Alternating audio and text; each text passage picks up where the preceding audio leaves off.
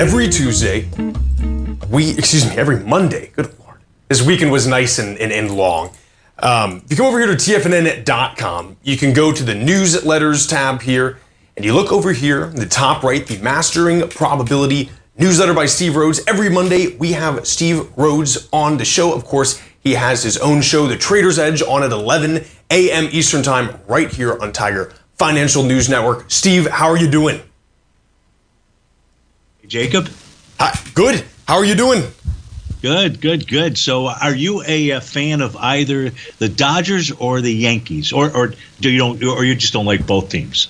You know, I honestly watch more UFC than anything else, which is always a shame, I know, in conversations. But please enlighten me on what's going on. Of course, I got to rep the Rays too. Tonight is Game 3 in New York. The Yankees are down 2 games. The first game, which I saw after some wedding events, when Freddie Freeman, I think is his name, hit the Grand Slam home run. That was pretty cool just to see, regardless of who you were a fan of. But when we were checking out of our hotel yesterday, the Dodgers are staying there. So they were coming in kind of as we were going out. Now, they had just played a game the night before. I'm not sure exactly what time it finished, probably close to the midnight time frame, or between 11 and 12. Drove out to the airport, had to get on a red eye, obviously their own, chartered plane or what have you, and then get in. So, so myself, I am a sports fanatic, so to speak, and I don't really have, whether it's the Yankees or the Dodgers that win, won't really matter to me too much. But what I would like to see is a Game 7. So I'm pulling for the Yankees tonight, and I don't know. I assume they play either tomorrow, their 4th game, or the next evening. But what was interesting, we were sitting at a dim sum restaurant, pretty famous dim sum restaurant down in Chinatown yesterday, and it was quite a large group of us. So I went online to my Ticketmaster account because I said, maybe I'll stay and catch the game. And I went on to Ticketmaster, and it came back with no tickets available, which I've never seen in my entire life for any sporting event. And then somebody else found some other app, and they were able to pull up tickets, certainly much more aftermarket type tickets, and just as expensive as can be. So I'm going to watch it. I'm going to watch it from my cave, so to speak, out there, and just hoping for a great game. So. I don't watch. What is it? UFC, UEC? What is it? Yeah, the UFC. So UFC. In my spare time, I also do boxing and jiu-jitsu, and that kind of is like, for whatever reason, that is the sport that has always spoken to me. And so watching the UFC, what boxing was to the past generations is absolutely what the UFC is to this generation. Okay, well, you won't see that in the baseball game, but I did see it yesterday in the Cowboys game. Things seem to get a little out of hand there. That makes sense. Yeah. So this morning when I was doing the Trader's Edge show, there was a question that was asked about the presidential cycles and so forth. So what I had said during the show, or during that show, I said, let me try to pull together some charts for this segment here. So I was able to do that. So we're going to talk about the 4-year presidential election cycle and the impacts on the stock market, if that's okay with you. Absolutely. Yeah, we're coming up pretty close to this election, so it's interesting to see what's going to happen here. Absolutely. So here is and we're going to take a look at the Dow. And the reason we're taking a look at the Dow is because for the Dow, I've got 127 years worth of data. This is data provided by the folks over at Seasonex. They have great seasonal tools out there, covers most instruments, commodities, and so forth. And here, where we're just simply taking a look at just the normal presidential cycle, the first one that obviously I can put, because we go back, in this case here, to 1897 is the 1900. Obviously, that's not the first presidential election, but it's the data that we've got. So we can take a look at the Dow and go back that far. And on average here, we take a look at just presidential cycles, regardless of who it is that wins or what happens in the presidential cycle year. That's where we're in right now. Major bottoms typically form between the end of May or the end of June. So let's think end of May, end of June. If we take a look at the actual stock charts, and we're going to go take a look at the center chart out here for the Dow, this is the weekly time frame. We had this year, we've seen major bottoms, I would say, April 19th. May 31st and August 9th. So we've got that May time frame in essence covered here. And the daily and weekly charts, they've got tops that are present out here, and we'll try to talk about those as well. But the monthly time frame chart, as you can see, I've got a drawn in A to B equals CD pattern to the upside that would take us towards the 47,399 level. Now, I do believe over time we're going to get up there. The reason is because in the month of September, what the Dow did was it negated its TD9 count top, and it did that in 1 month, and that typically talks about a very strong upward momentum move that's in place out there. So that's the first thing. The second thing is if we take a look at the post-election seasonal cycle. So this says, what we're going to basically see in 2025 out here, if we're looking at that, this typically shows us that the major bottoms form in the late February timeframe. So that says, as we come into 2025, what we'd be looking for, if the market would follow this pattern, is a major bottom that form in the February timeframe, and that typically would lead to a rally that lasts through early August, declines into mid-November, and that's when the Santa Claus rally would form. That would take us higher into the end of the year. So this is what we typically see on average. Doesn't matter who won, whether it's a Democrat or it's a Republican, and this would be the first year of that new election cycle out here. If we take a look at the Dow first year of a Democratic presidential cycle out here, so I just went ahead and separated everything. What this shows that major bottoms form in late February, kind of similar to what we just looked at here. But in this case here, as you take a look at this chart, this just suggests that the market rallies for the entire year. So this would be for 2025. Now, there's only 9 actual touch points that I can use here. I did not include second terms out there, just the first term of an election year out there. If it was a second term of a Democrat or Republican, I just simply went ahead and excluded that out there. Right. For this, because that kind of represents a little bit of what we're looking at right now out here. Rallies.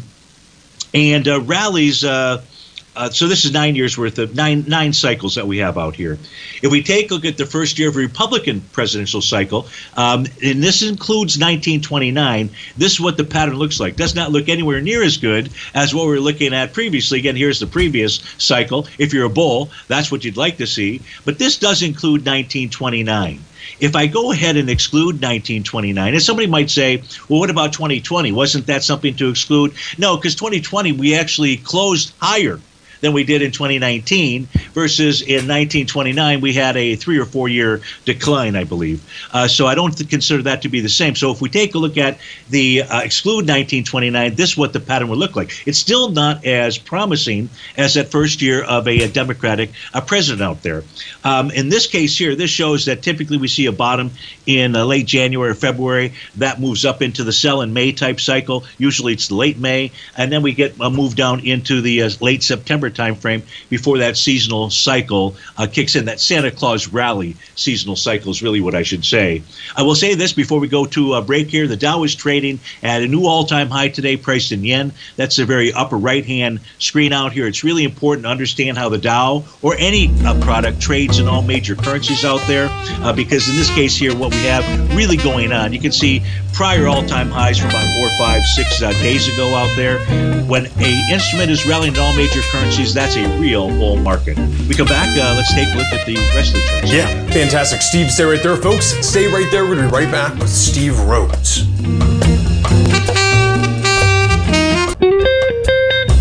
Welcome back, everyone. This is Jacob Shoup. You're watching the Tom O'Brien Show. We are joined right now by Steve Rhodes. Steve Rhodes is the author of the Mastering Probability newsletter. I really want to recommend you guys checking this out. What is fantastic is this goes for all our newsletters, but you got to check out Mastering Probability. We have a 30-day money-back guarantee if for whatever reason the newsletter doesn't work out for you, but we're betting that it will. Steve also hosts a Trader's Edge at 11 a.m. Eastern Time right here on Tiger Financial News Network. Steve, before we went to the break, we were talking about the Dow Jones making all-time highs in the yen, kind of thinking about what your, what that means for us over here and what else you're looking at today.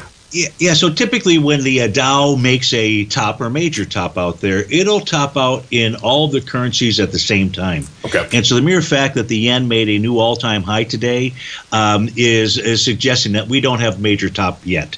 Not sure that we're going to have major top, but what I thought we would do is move from the presidential cycle patterns out there and just take a look at yearly. What are the yearly patterns? And one of the tools that I've got helps us to identify consecutive years to the upside and consecutive years to the downside. In this case here on this chart, the black digits are consecutive years to the upside, and the red digits are consecutive years to the downside. So, for example, as I had mentioned, I've got data that goes back into the late 1800s out here. This shows us really from 1928 forward. And from 1928 forward, so when I mentioned the crash of 1929, and I took that out of one of the presidential cycle pattern out there just to maybe even things out, that did lead to a 4-year decline out there, which then led to a 4-year rally. So again, we're taking a look at just consecutive moves higher and lower. What else can we learn out here? Well, these rectangles that we have, blue rectangles, are showing the consecutive moves to the upside, and the red or the black rectangles, consecutive moves to the downside. Those folks that have listened to the show know that sometimes we take a look at this for a daily time frame, a weekly time frame, as we're trying to understand when an instrument bottoms or tops out there. And it's very common that knee-jerk reactions to the upside or the downside are between 2 to 4 bars out there. And we can see here, you can see each of these are either 2, 3, or 4 bar moves out there.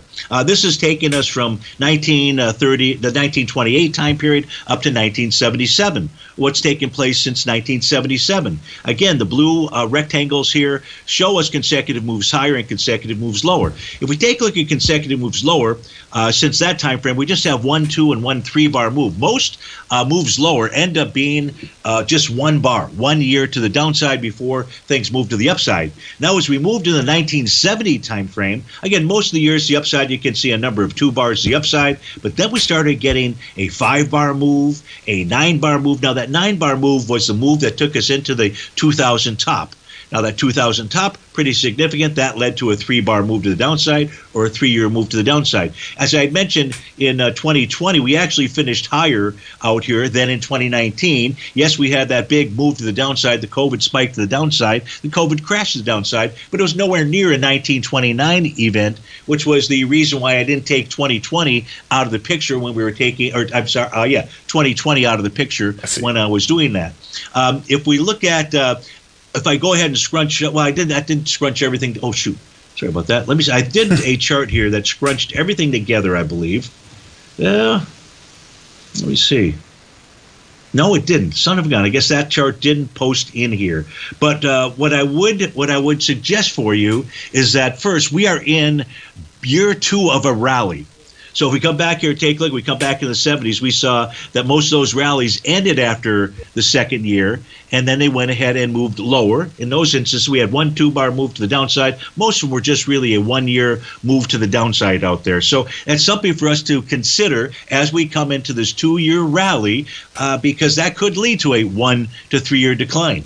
And the question would be, well, Steve, okay, you say that, but how are we going to know? You know, my study, Jacob, of chart patterns out there, it doesn't really matter what's going on in the world, whether it's wars, whatever it might be, that these patterns that I use, that I teach to subscribers, are working all the time out there. Yeah. So we're going to use the patterns that help us to identify or signal tops and bottoms. We're going to use, which basically those are for my subscribers and my trading. They're TD9 counts, they're Rhodes Momentum Indicator patterns, they're wave number 7, a portion of the Chapman wave out there, and then the A to B equals CD patterns. And here again on the Dow on a monthly time frame, this is suggesting that over time, not tomorrow, not next week, but over time we should get up to the 47,400 area. That's its A to B equals CD pattern to the upside out there. To identify support and resistance, we're going to use profile levels. We're going to use TD9 count breakout and breakdown levels. For example, if you take a look at the Dow Equity Future contract, that formed a TD9 count top half a dozen days ago or so, and that took price right back to where it had broken out from, and that's at 42,254. Now, when you pull back to a breakout level, even though we might not see what I would say a pattern per se, but when you pull back to a breakout level, that in fact can be a buying opportunity. And so we can see that maybe people on Friday, when they saw the Dow moving lower, this is a Dow Equity Future contract, by the way, that we're taking a look at out here, that the market was just getting ready to move lower out there. And it found support at a TD9 count breakout. So that's a pattern that everybody should really use and learn. I would expect or anticipate that we're going to have at least a two-day rally, maybe a 2 to 4 day rally. So we're just going to simply have to monitor this one day at a time out there. And that's what we're going to use to help us identify as we go into 2025 out there. We're going to be aware of the election cycles and patterns that typically form there. And we'll see the patterns unfold at that same time. So that's how we'll know what 2025 is going to look like. Steve, fantastic. Such unique and thorough analysis every time. That's why I love coming on here on Mondays and kind of hearing that stuff, right? I mean, you take all these large data sets, collate it into something that we can kind of understand here and then develop some kind of actionable plan for it. Steve, thank you so much again. Are you looking at Palantir too, huh? Well, I was going to go ahead and give you a little dessert. I would like to, yes. Before we sign up, okay? So if we take a look at Palantir, if you're looking at the monthly time frame chart out here, this formed a TD9 count top back in August of 2024. It took that out immediately the following month. When you take out a TD9 count immediately, it tells you about a strong upward momentum move. Now, this was already in a strong upward momentum move, but this is suggesting that that should continue. If we look at the weekly time frame chart, this negated its TD9 count top. It did it in 2 months' time. It did it on a weekly basis last week. So last week negated that signal, says we're going to move higher, trading above resistance levels. And we look at the daily time frame. The daily time frame on Friday negated its Rhodes momentum indicator top and TD9 count pattern. And what those patterns do is they simply, when you get those tops, all that it really suggests is a move back to support. Well, if we take a look at Palantir on a daily basis, it moved back to 4102. That level held the support. Now we're trading above profile resistance and its TD9 count top. Even the daily suggests that we move higher. This suggests that maybe we get a short-term top between Wednesday and Friday. When are they coming out with earnings? Was it tomorrow or the next Monday, November 4th? Oh, next Monday. So it could be in time when they come out next Monday for a short-term top. But we'll have to come back and look at it. So I just wanted to give you a little dessert for your favorite stuff. Thank you so much for that, Steve. You know I love talking about Palantir. We'll see you tomorrow morning, 11 a.m. All right, Steve? You bet. Take care. Thanks. Take care. Folks, stay right there. I'll be right back.